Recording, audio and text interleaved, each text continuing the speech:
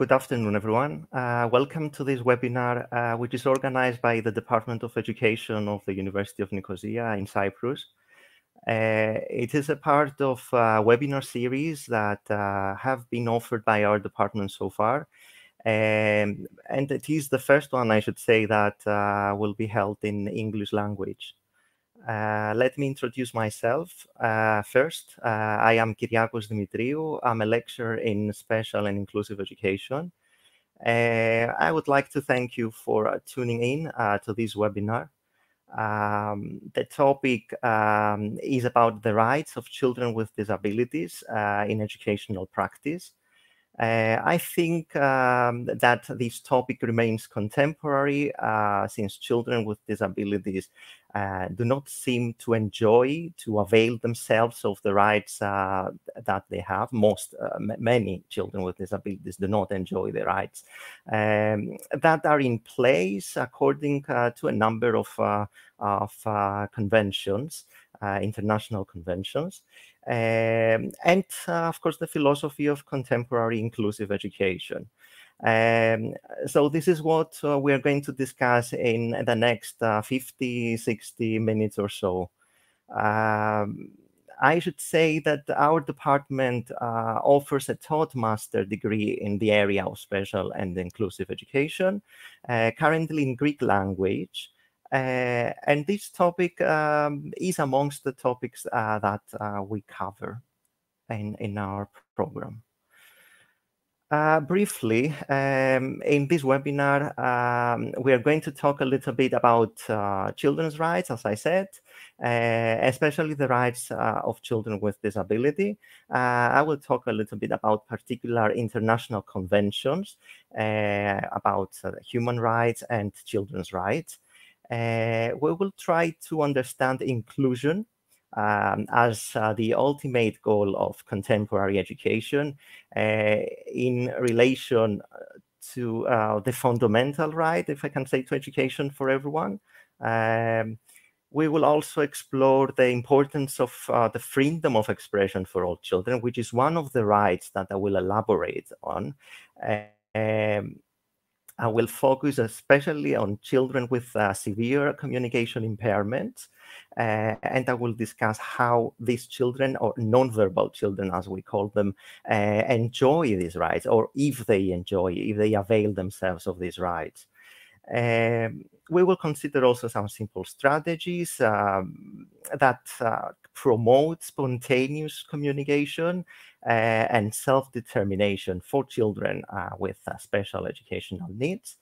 And finally, we will elaborate on the design of enabling environments that promote actually this initial spontaneous communication and, of course, meaningful choices within their children's daily lives. As I mentioned earlier, the rights that children have are recognized by all states through particular relevant conventions. These particular conventions were signed by state governments and agreed, and governments ratified and put them into practice. Historically now, if you remember from history, during and after World War II, the Allies adopted 4 freedoms. The first one was freedom of speech. We have freedom of religion, freedom from fear, and freedom from want. These 4 freedoms are known as the basic war aims, and they are known as the precursor of the United Nations Declaration of Human Rights that followed in 1948 after the World War II ended. If you remember from history, the whole world, especially the continent of Europe, were in ruins after the war. So this document is a milestone, if I can say, document in the history of human rights. And and made sure that the nations recognize that all humans are born free, all humans are born equal in dignity and rights, regardless of their origins, I mean, nationality, the place of residence, their gender, national or ethnic origin, their color, religion, language, or any other status. Um, However, at that stage, when that declaration was agreed and signed, there was no any particular reference to a very peculiar population group of people. I'm talking about children. There was no any reference to children's rights in that declaration. And by speaking by legal terms, when we are saying children, we mean human people, aged under 17 or 18. And this happened 4 decades later, 41 years later, when the United Nations Convention on the Rights of the Child was adopted by the United Nations. And this happened in particular in 1989. It consists of 54 articles. And they actually describe, they contain, if you want, rights, a set of rights about economic, political, social, cultural, and civil rights. And they apply to every child without any exception. In simpler words, the articles detail what the child needs to survive, what the child needs to grow, to participate, and fulfill their potential. These 54 articles of the Convention of the Rights of the Child apply to every child, as I said. And this is described by these 4 features that I have in this slide. The rights in the UNCRC, the United Nations Convention on the Rights of the Child, are universal, indivisible, inalienable, and unconditional. What do we mean with universal? We mean that these rights are the same for every child, regardless of race, regardless of sex, religion, politics, gender, etc.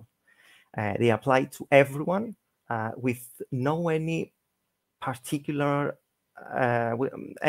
status or condition. They are indivisible, which means that they are equally important. All the rights that are described in the convention are equally important, and they are interdependent, which means that they depend on each other. If we have one right that is not satisfied, it is not met, this will affect other rights in turn, something like a domino effect.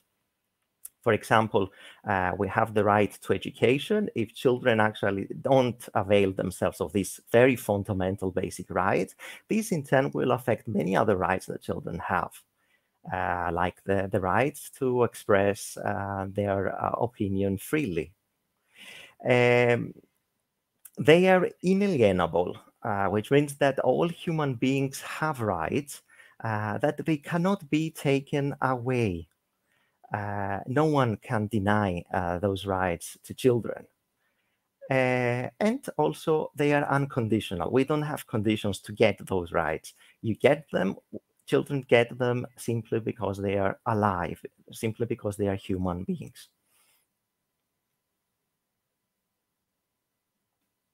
We will revisit this convention very soon, the United Nations Convention on the Child, and particular articles. Before that, let's touch a little bit the philosophy of inclusion in education, and some other relevant terms that I have in this slide. Most probably, most of the people who are watching this either live or later have different backgrounds. So before we talk about inclusion in education and the rights of children with special educational needs, I would like to make sure that we all interpret the terms inclusion, exclusion, integration, and separation in the same way. I think these terms will facilitate the discussion that will follow. That's why I want to make sure that we all interpret them in the same way. And just to make it more interactive, I would call you, I would give you a few seconds if we have people with us to think how these four terms match with the figures in this slide. And then we can go through them together. I will give you some tips before, just to help. Imagine that the green dots in these figures represent children without special educational needs. And the red dots represent children who have special educational needs, including disabilities. And the circles, the black circles, represent the school settings. Okay, so hopefully this helps a bit. A few seconds, only if you want to type your answers, you can use the chat if you have any ideas.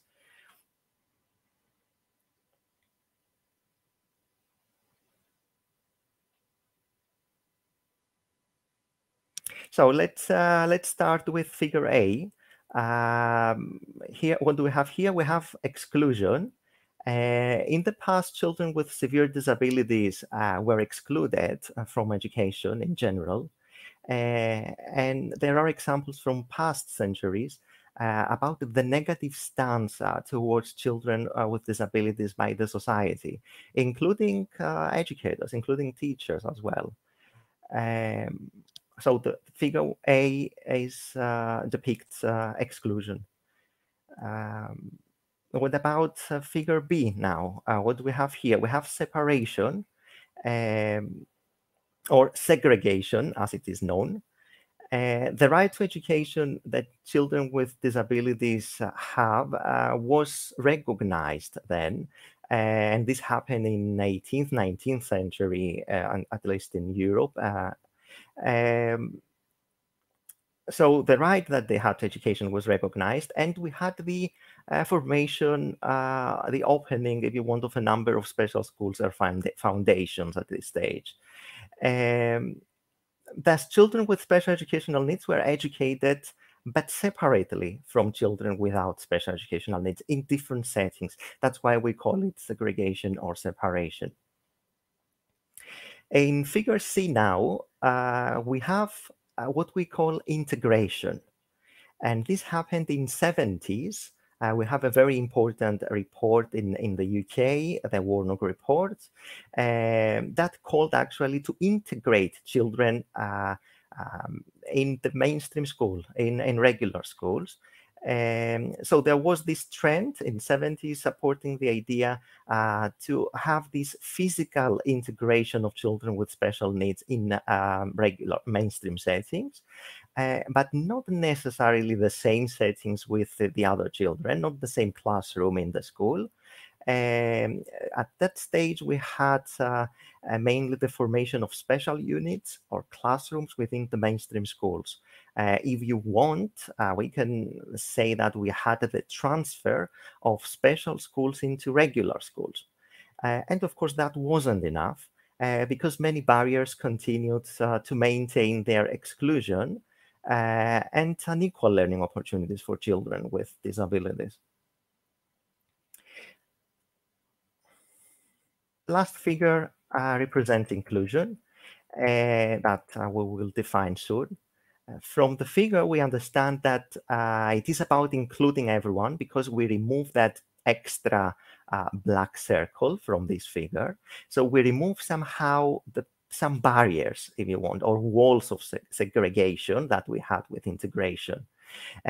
So we have this deletion, if I can say, of this black circle. So the deletion of barriers that created this separation or segregation.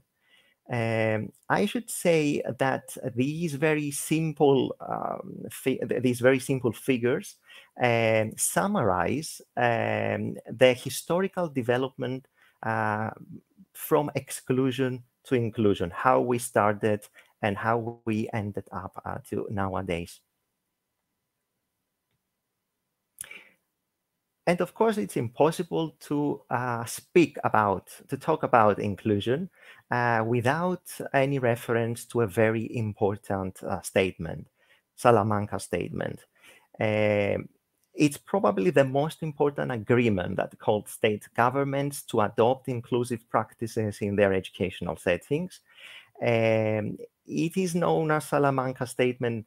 Salamanca is a small town in Spain, close to the border with Portugal. Um, so what happened there in 1994, in June 1994, we had a conference, a WED conference that was organized by 92 governments and 25 international organizations. The topic was special needs education, of course. And this conference concluded to this statement and framework for action on the education of children with disabilities. This statement called for the very first time for inclusion to be the norm. And I should say here that all European countries ratified this statement. European countries agreed to make all necessary changes in order to promote inclusion in their educational settings.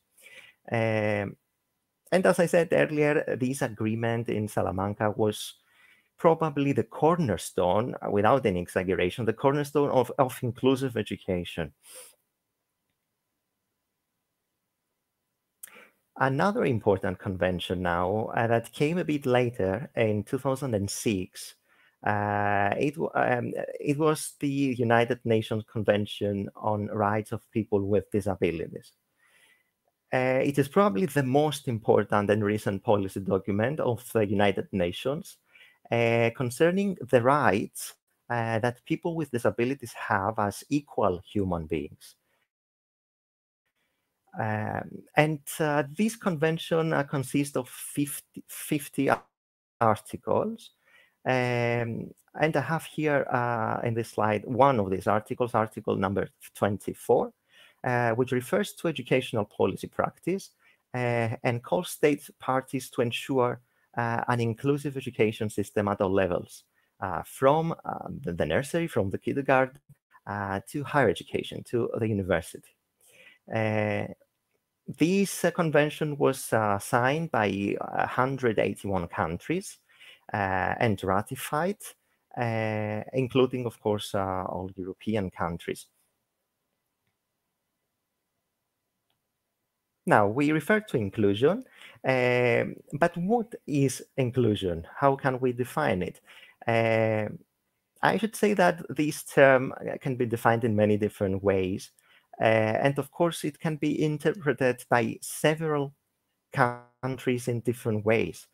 But in general, inclusion should not be seen as a simple placement in the regular school within educational settings. So it is not about physical access of children with disability in the regular school, in a regular school. It must be rather something bigger than this. It is about adapting the curriculum, our assessment practices, teaching and learning in order to include people with special educational needs within a classroom and a school at micro level. But at the macro level is even something much bigger. At macro level, inclusion asks for the whole transformation of the education system, and that's not just adjusting as teachers, as educators, and compensating individual needs, something which is challenging. It is about changing the curriculum in order to allow everyone, children with or children without special educational needs, to take part in the process of learning in a regular classroom. And of course, inclusion, as you can understand, and from your experiences, is a great challenge for educators. As we are called, teachers are called to make all necessary adjustments in order to meet the learning needs of the learners, rather than expecting our learners to meet our demands and requirements. Let's revisit now the United Nations Convention on the Right of the Child. As I said, I will focus on two particular articles of this convention. I should say briefly that this convention describes many other rights, basic fundamental rights that children have. It recognizes the very important right to education, the right to access health services, the right, even the right that children have to play, the right to leisure. All children have this right to play. But I chose to focus on two particular articles, or two particular rights that are very similar and connected, for a particular reason that I will explain very soon. So in this slide, we have article number 12, uh, which actually is describes the right that children have to express their views freely. So state parties, according to this article, shall ensure that the child who is capable of forming his or her own views, the right to express those views freely in all matters affecting the child. So we have the right, it recognizes the right that children have to express their views freely. And it says, interestingly, children who are capable. What do they mean? That if they are not capable, if for a particular reason they don't speak, for instance, they haven't acquired the language because of a particular impairment, doesn't speak that does it mean that these children they shouldn't enjoy the right that they have actually to express their views freely? We keep this because I will revisit it. Let's see what our article number 13 says. According to this article, the child should have the right to freedom of expression, which is similar to Article 12, as I said.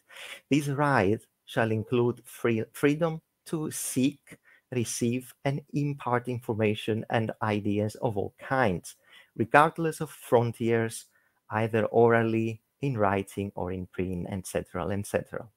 So we have two interesting, important, I would say, rights: freedom to expression and the freedom to express our views freely. But what happens when we have to work with children with special educational needs, especially children with severe learning difficulties, children, non-verbal children who, for a particular reason, did not acquire the language? Uh, what about cases of children with autism, with severe autism, for instance, who many times actually are non-verbal children? And the question that arises here, that I took from the authors that I have in this slide, Potter and Whitaker, who explored the area, to what extent can children who experience severe impairments in the area of communication, such as those with severe or profound learning impairment, or children with severe autism, regularly avail themselves, they enjoy, if you want, the rights that I mentioned a few minutes earlier? And the answer to this question, unfortunately, is not as often as they should do. And what's the reason? Um, the reason, according to the same authors, is the quality, has to do with the quality of the environment, has to do with the quality of the communication environments that we adults create around children, around them. This is the main problem, rather than children themselves and the impairment they have. So we may have a problem here with the practical implication of inclusion itself and the conventions that I mentioned earlier that we agreed and ratified and signed, agreed to put them into practice. It seems that we have a practical problem of the implication of inclusion and the convention in the cases of children with severe learning difficulties. And the problem lays around the environment, as I said, because the environment is not always enabling enough or supporting enough for such populations.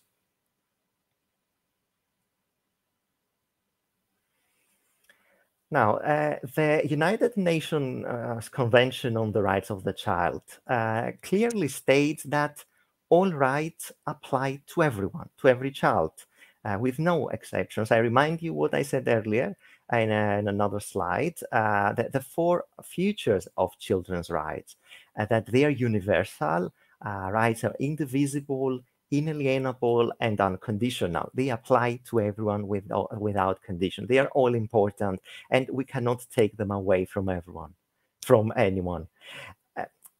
As can be easily understood, adults who deal with non-verbal children in inclusive settings are not aware most of the times, or are not trained well in how they can enable children's communication, or how they can enable them to express their views freely, even if they cannot speak.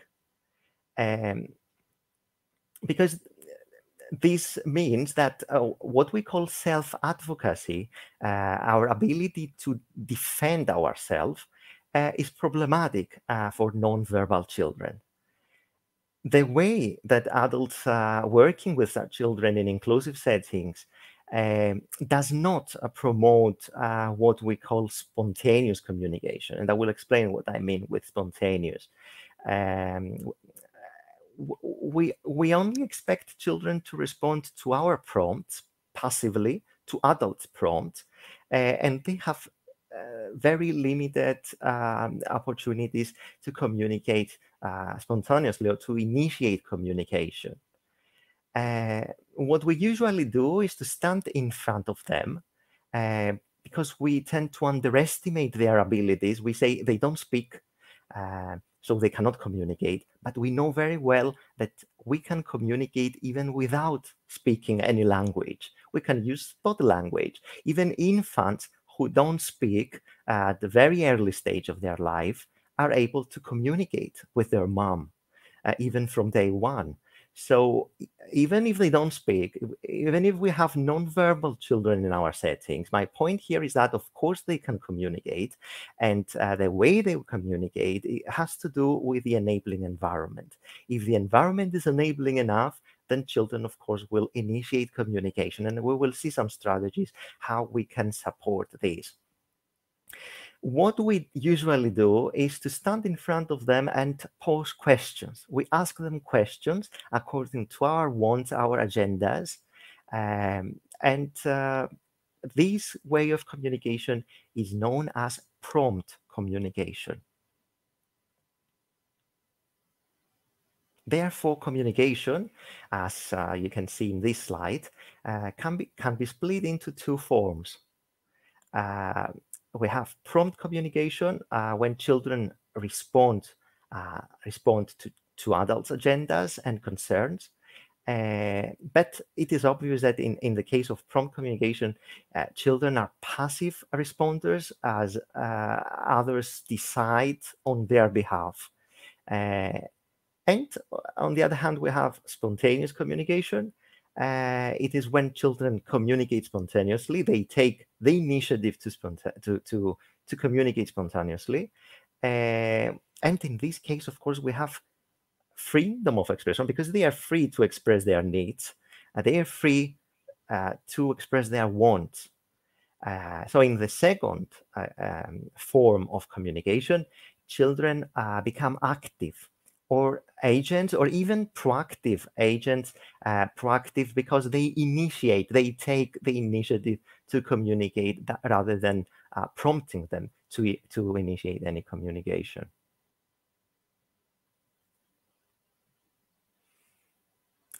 As you can understand, spontaneous communication is crucial and vital for everyone. But in the case of children with special educational needs, either verbal or non-verbal, but in particular non-verbal, it's even more crucial and vital, because if they don't learn how to initiate communication, or if they don't know, if they don't acquire the skills how to communicate their wants and needs, then we will have some detrimental consequences. We have some benefits when children learn how to initiate communication spontaneously. It is important because it is a human right, if we make connections with the rights that I described earlier. It is the main means that children will use to express themselves. However, as you can guess, children with severe impairments, as I said, including nonverbal children, they are not given opportunities to express. They are not given many opportunities, because some teachers, of course, give them opportunities. But most of them are not given opportunities to express their views. They are not given opportunities to make choices freely and independently. And the main reason is because of our stance, our erroneous beliefs, um, and our tendency to underestimate their capacities. We think that we waste our time if we let them free to make choices, because we think that they cannot make any choice. So we decide on their behalf.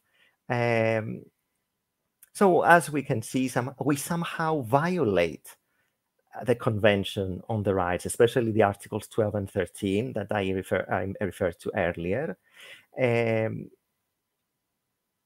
So in other words, prompt communication does not go hand in hand with the Convention, and therefore children's needs are not always met, and their rights are not protected.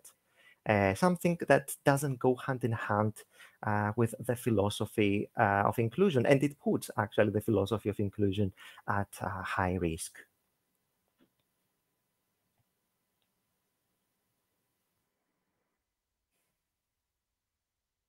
Now, what research shows about nonverbal children? Um, First, we should confess that we do not have much research done regarding nonverbal children. Um, let's take the example of autism, of low functioning autism, where we have many nonverbal children. And so we don't have much research done exploring um, how much children with low functioning autism initiate communication. Um, the little research that we have that compares mainly severe autism, nonverbal children, with typically developing children. They make these comparisons. And it shows that the rates of communication initiation, how often, nonverbal children initiate communication, is very low.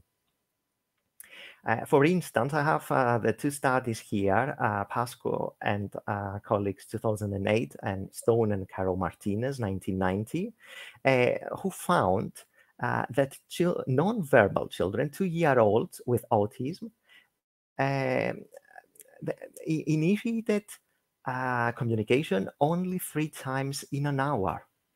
And when we compare this ratio with children without any special educational needs, they found that the same age children, 2-year-olds, initiate communication 200 times. So imagine it is almost 70 times more. But I should say that those research examples did not focus on the role of the environment. They just compared, they counted the times of communication initiation, but they didn't focus on factors or the role, if you want, of the communication environment. But according to Potter and Whitaker, who carried out a research that took into consideration the role of communication environment, they found actually that different aspects in the environment may disable um, self-initiate communication. They found that children with autism do communicate spontaneously. And what we believe, and this erroneous conception that we have, um, is not valid, that children actually who don't speak cannot communicate. They found, interestingly, that children with autism, even if they don't speak, they do communicate spontaneously. And of course, this finding opposes what older literature supported.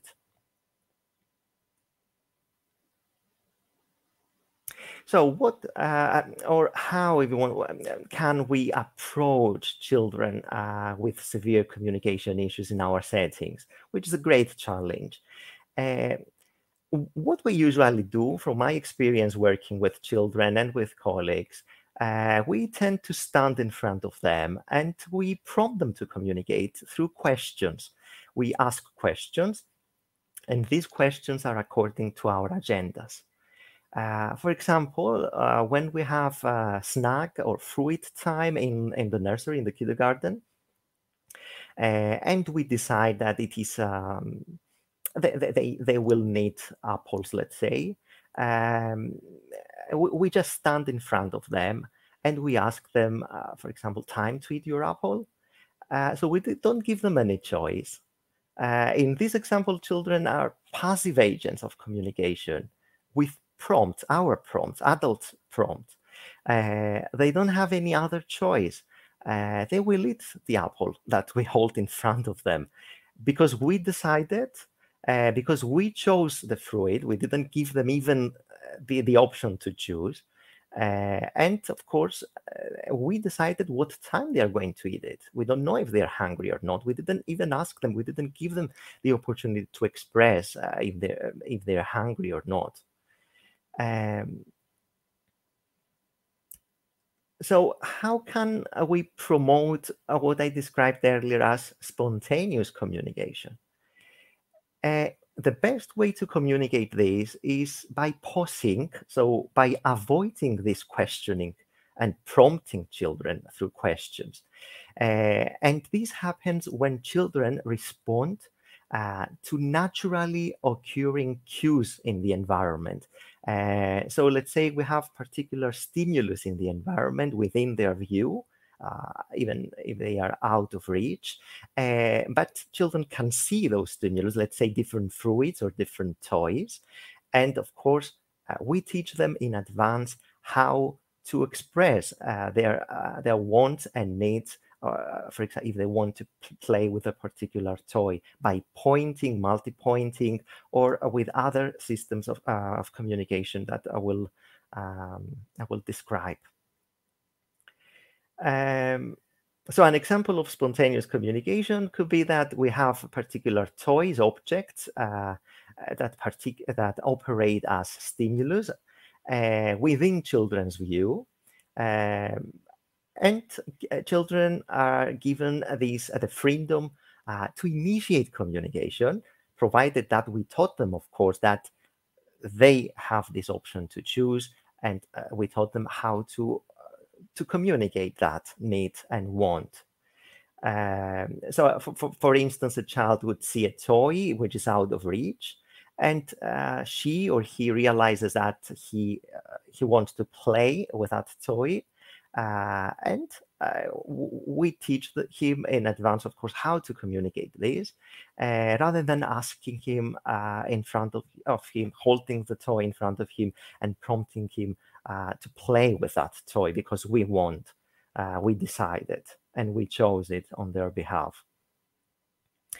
So children can be trained to initiate communication, and they can be trained to become active and even proactive, to initiate, to take this initiative, are agents of spontaneous communication. And one system that is well known in this area is Makaton. Probably many of you heard about Makaton, which is a program that consists of graphic symbols, some manual signs, based on body language, some signs that we do with hands mainly. It is designed for people with problems with verbal communication. It is not a complete language system because there are similarities with sign language, but sign language is a perfect language system. Makaton is not a perfect language system, is a program, let's say language program with some graphic symbols, basic symbols, how they can communicate for people, as I said, with limited verbal communication skills. So in this slide, for example, I have the how children, the sign that represents apple, which is this, and you can find, I should say, on the internet many other, there are videos even on YouTube about Makaton, and you can learn even more signs. So if we teach them these very simple signs, children will learn first that they know how to symbolize apple in this case, or toys and stuff, and then they know that they have actually the option and choice to make their needs and wants known, and initiate communication freely, rather than reacting to our prompts passively. Hale 1987, and I'm talking about the last point of this slide, suggested that we should move away from prompt communication if we want to promote spontaneous communication. This means that it is preferable, according to this researcher, to avoid any kind of questioning. So we should avoid any kind of concrete type of prompts, because questioning is a concrete type of prompt. So instead of standing in front of them and asking these concrete prompts, time to eat apple, which is according to our decisions and agendas, it is preferable to move away from this concrete and wait for them, or actually use this sign from Makaton as a prompt, and steadily, actually, we move to the other edge of this continuum that Hale describes, to fully spontaneous communication. When we pause, we don't speak, we don't even use any sign, and we wait for children to initiate communication, provided, of course, that we taught them in advance before how to sign using Makaton, or how to point or multi-point if we have the cues in the environment within their view. So the continuum of prompts is to move away from the one-edged edge of this continuum, of this line, to avoid prompt communication, and to move towards fully spontaneous communication. This is the idea. So in the case of Apple, that the Apple that I referred earlier, is to just pause and wait for the child to sign Apple in response to seeing a bowl of apples on a shelf. Or if we have a bowl of different fruits, we even give them also the option to choose. So they can use others, different signs from Makaton again, or if we put them in different bowls, so children can point what fruit they prefer to eat and when they want, because they will choose when they will initiate communication.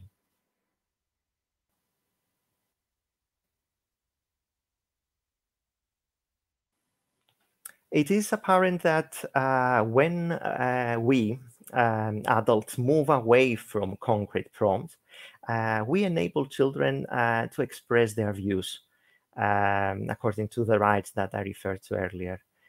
Children gain direct control over their everyday environment, and their needs and wants become known. So the idea here is to avoid standing in front of them and prompting by asking questions. Of course, some may think now, what are you saying? We shouldn't speak to them? Of course, we speak to them. I'm talking about some strategies, how to promote spontaneous communication. So in the framework of particular activities, we can implement this idea. We can just pause for a while. We can just set the environment with the cues, the stimulus within their view, and just wait for them to initiate. And provided, as I said earlier, that we taught them that they are free to choose, they are free to decide. We are here to listen to them, okay? And our priority should be to change this environment, to set the enabling environment that promotes spontaneous communication.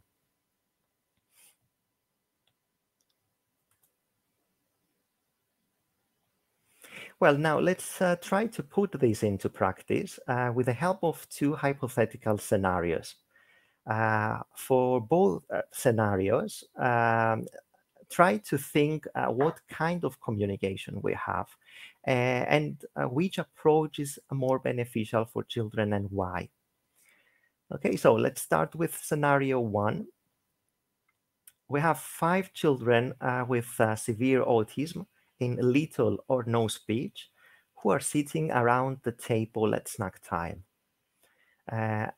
We have an adult standing who is standing in the room and offers children a drink by going round the table and asking each child in turn, do you want orange or do you want lemon to drink? Orange juice or a lemonade?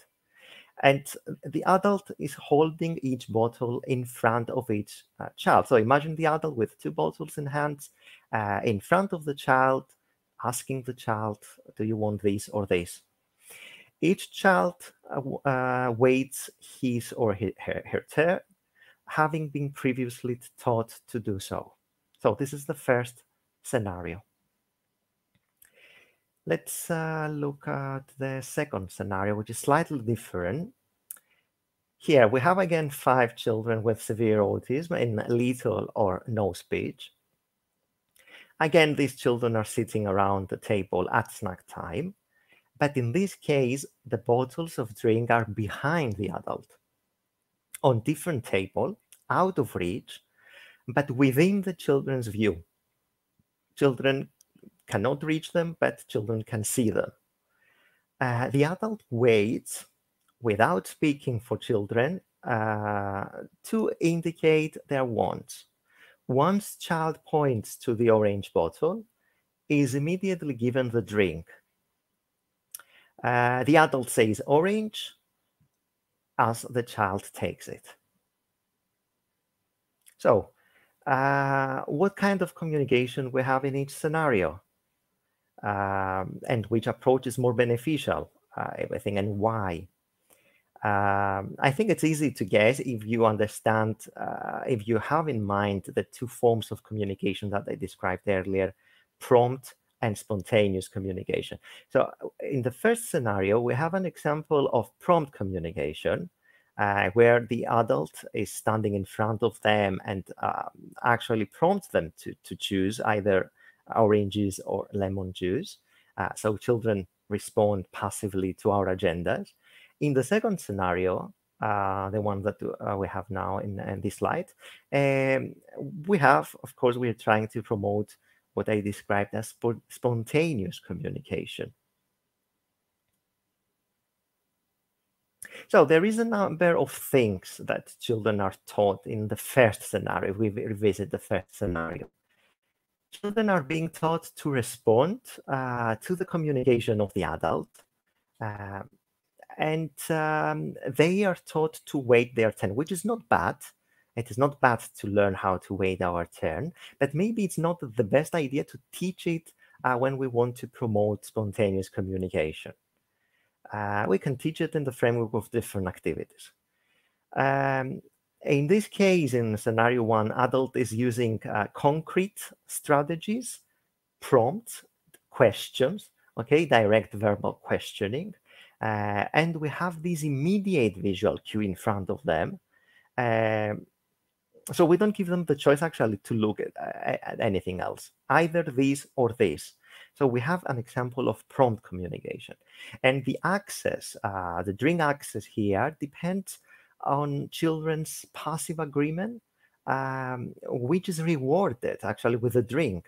So we reinforce this behavior by giving them this drink. They win the drink by obeying, if I can say. And this reminds us more or less what behaviorism suggests. So let's visit the second scenario. Again, we have a number of things that children are taught in this scenario. The scenario where we have spontaneous communication, where children have the bottles within their view but out of reach behind the adult, and they know in advance that they are free to choose, and they know in advance how to point or even sign using Marketing signs.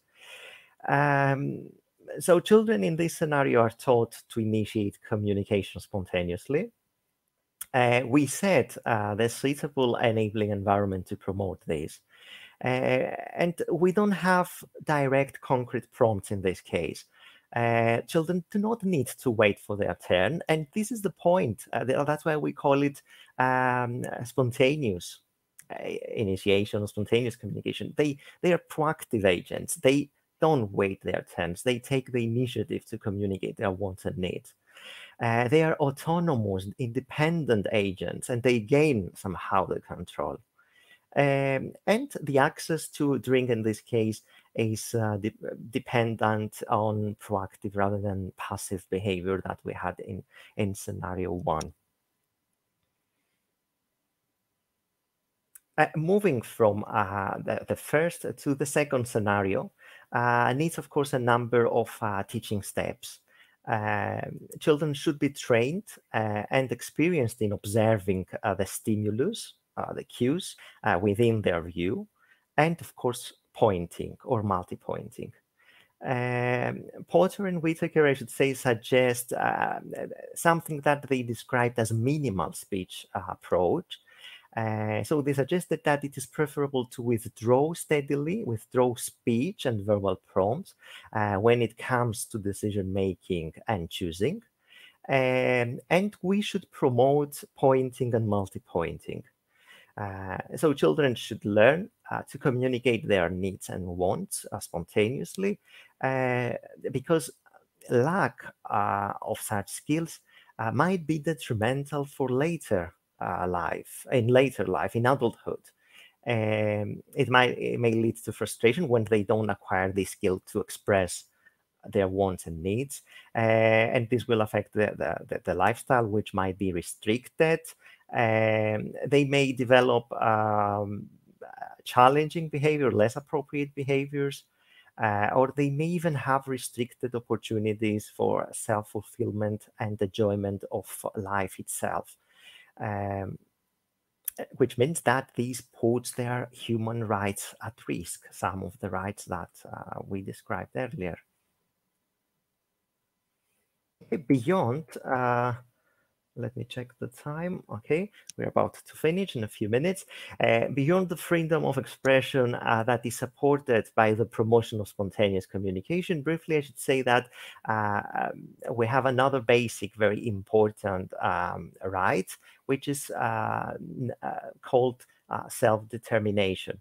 Self-determination is a developmental process, developmental with the sense that it develops during life from birth to adulthood, and refers to the right, a very important right that we have to act as primary causal agents. In simpler words, It has to do with our ability, which is a right, okay, a basic human right, which is described in the Convention on the Rights of the Child, that they should be enabled to make choices and decisions. They should be enabled to solve problems, to be capable enough to solve problems, to set goals. And of course, the convention calls adults to involve children when it comes to make decisions, to make choices on their behalf, to set goals, etc. It is a fundamental human right, although it's important many times is overlooked by us, simply because we tend to underestimate their ability to set goals, or we don't involve them in any decision-making process.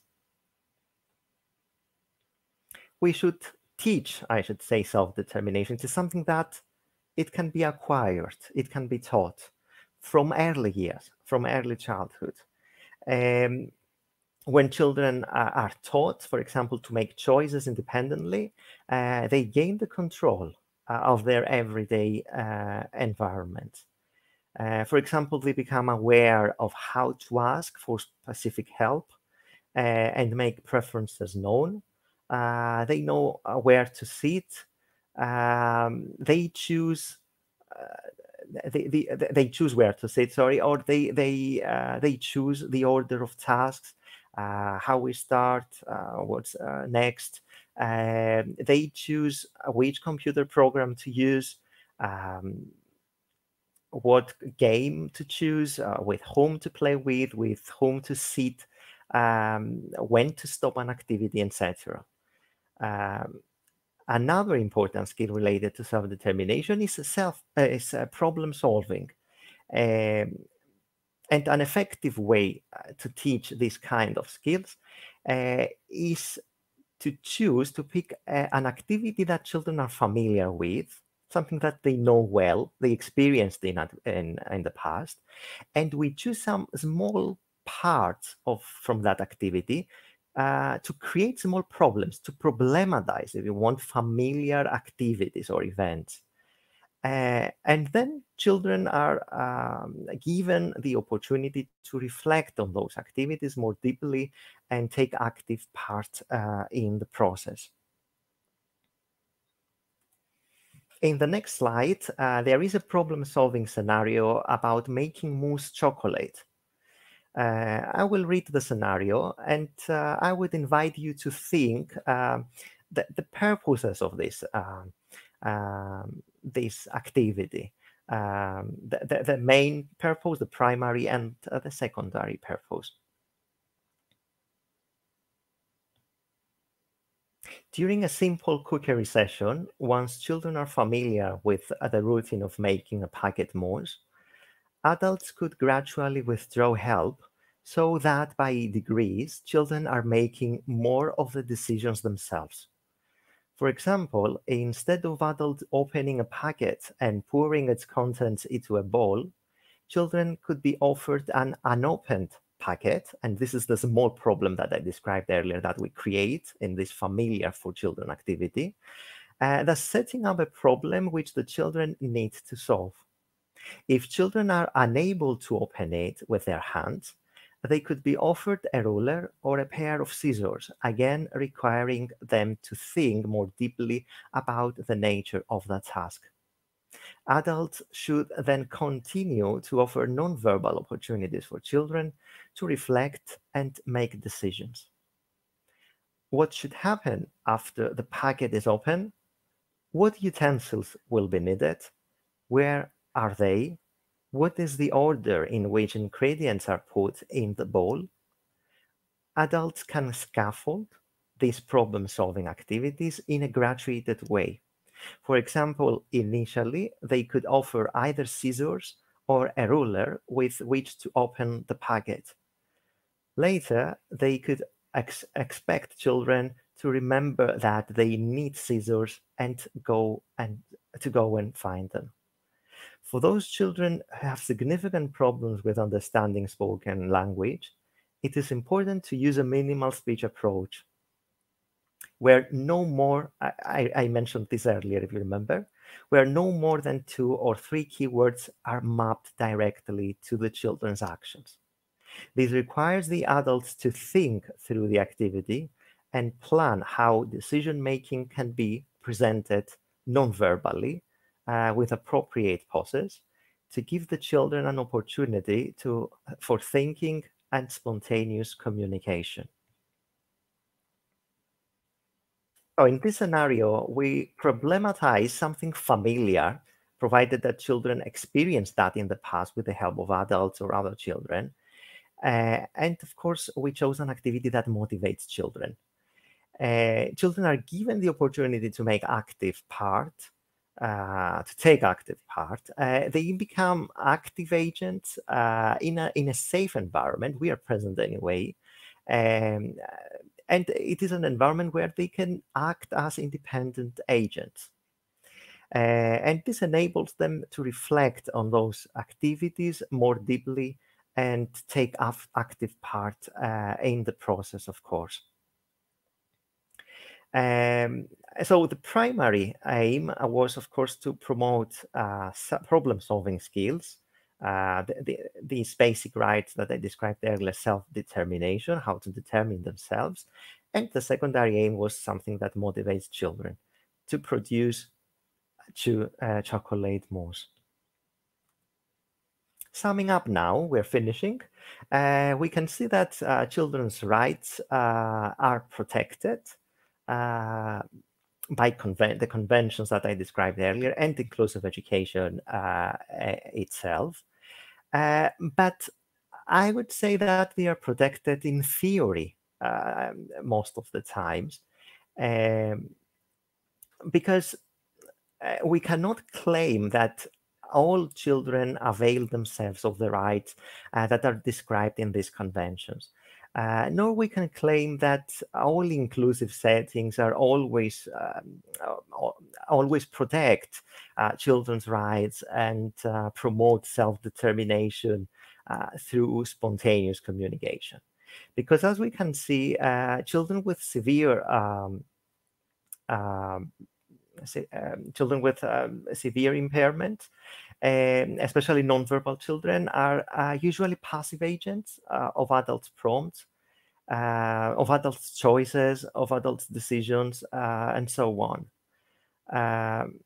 Especially now with COVID-19 pandemic, adults made decisions to close schools, to switch to online education without even taking into consideration children with special educational needs. Some of those children saw themselves excluded from online education. So some of their rights were violated. It wouldn't be an exaggeration to claim here that we are good in theory, as I said, but not very good in practice all the times. We make several excuses, such as children's inability to make decisions, choices, or even to express themselves. But we can see that the ideas that I discussed earlier, especially for children with severe impairments, can communicate their needs, they can communicate their views, but we should teach them how to do so. And of course, we should set the enabling and supporting environment. Therefore, we can claim here that the success and failure of the venture that we call inclusion depends on us, on educators, the strategies and practices that we implement in our direct classrooms in order to deal with a variety of heterogeneous learners that we have in our settings.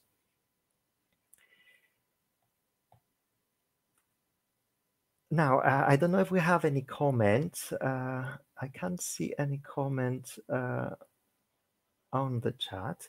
If we don't have any comments or questions, I would like to thank you very much for watching this webinar and for your active participation. I hope that you found you found these ideas, the discussed ideas, helpful, and that will inspire and inform your practices. My email address appears here in this slide, so feel free to drop me a line to contact me to discuss anything related to this topic. So thank you very much, and have a great afternoon. See you.